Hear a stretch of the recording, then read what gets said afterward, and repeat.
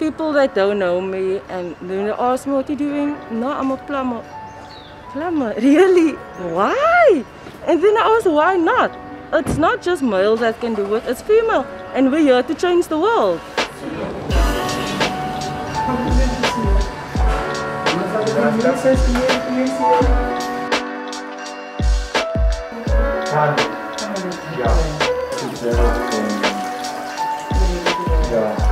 Today we're at Holy Cross doing maintenance, plumbing maintenance. I'm actually currently working on a basin and we're removing the basin and we're going to replace it with a new one, connect the cold and hot water to the main supply and connect the waste pipe. I like to work on myself, by myself, fix things on my own. I don't need a male to do anything for me. I want to do it myself. That was my biggest motivation, to just do something, get up and do it, and not need, okay, you need a man in your life, but if you can fix it on your own, that's fine. There's always the 50-50 works better.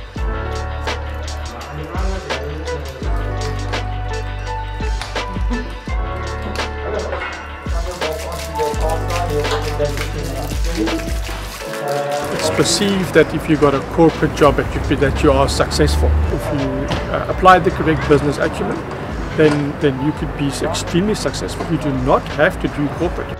There is a tremendous need for tradespeople of all different trades to actually step up, and there's a huge void to be filled. Most of the apprentices that have been recruited has gone through a selection process where we have an employer. It's essential for them, they need to be employed in order to be part of the training program.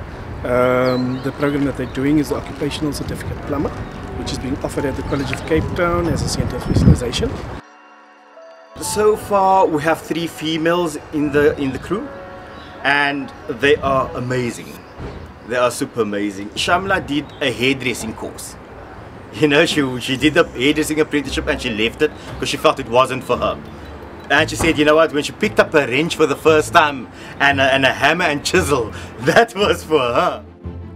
There's no discrimination, nothing of you are female, you can't do it. And every day when I get to work, I take on new challenges. And if someone tells me I can't do it, then I laugh and say, well, that's not your decision to make.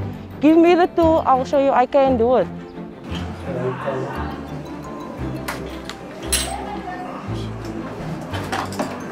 The transfer of skills is the critical part, and which is important to us. And that is first and foremost where we benefit by knowing that, you know what, come 5-10 years down the line, you know, as actually the older people start aging and, you know, no longer work, we have qualified, quality people actually back in the industry. Those mirrors over there, we cut in a T there, and we put 2 stop valves there, so that in future if they need to work here, then they can just switch off over there, and then they can isolate this area.